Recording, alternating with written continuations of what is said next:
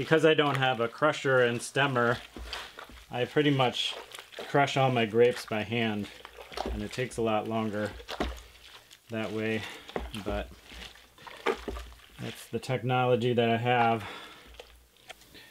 Alright, so I gotta get a sample of this, not only to test with the hydrometer what the Brix reading is,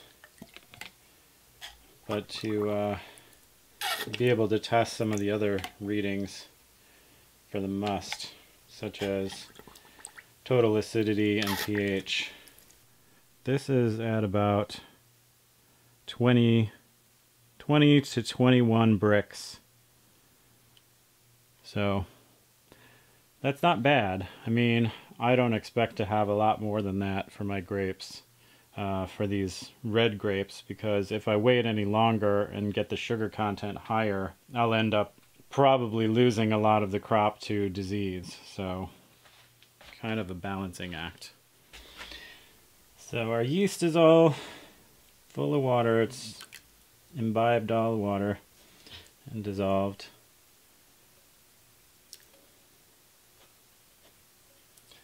So we'll drop that in there.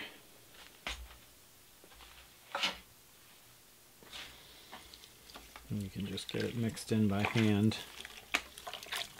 And I'm going to let this sit for a little while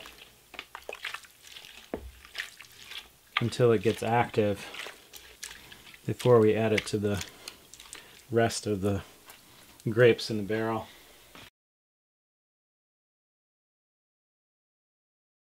It's time to stomp some grapes, and first I am sterilizing my feet as good as I can.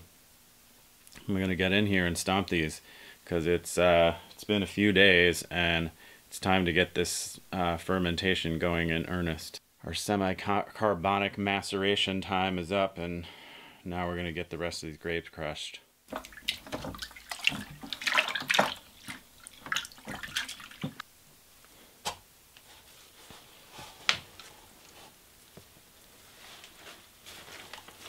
I'm hoping I'll be able to actually get out of this barrel after I've crushed these grapes.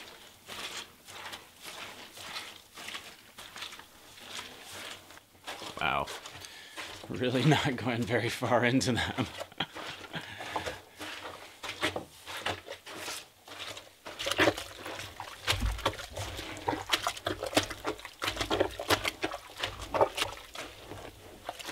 Definitely getting easier to crush them. My feet are going down deeper.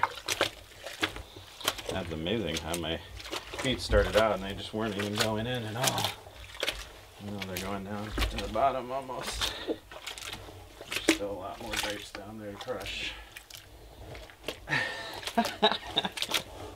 This is crazy. I've never actually done this before because I've never had enough grapes. But now my feet are going all the way down.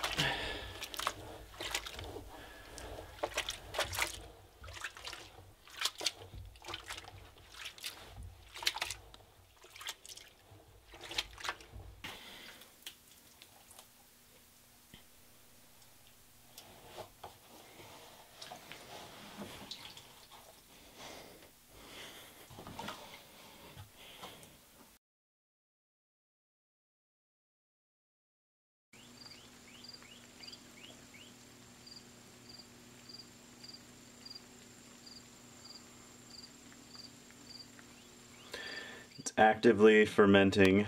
I just punched down the cap, so it's going crazy in there. Smells good. Basically, if you stick your face in here, you get asphyxiated because it's all just gas coming off of it.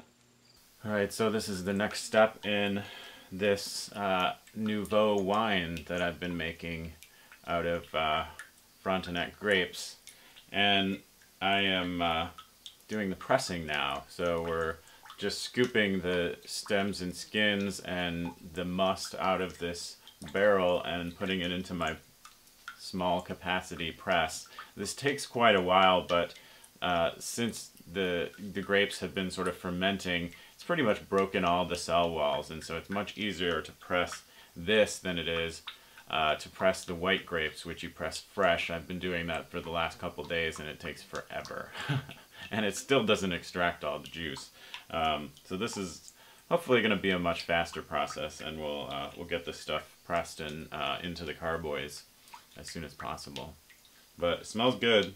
No off smells or anything. I think it's going to be a good batch.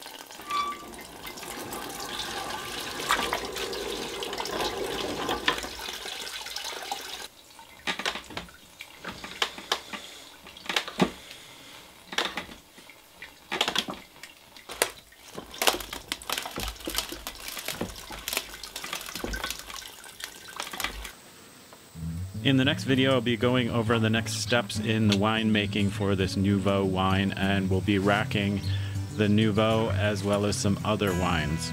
So stay tuned. Don't forget to subscribe to my channel, share, and give a thumbs up to the video, and I'll see you next time.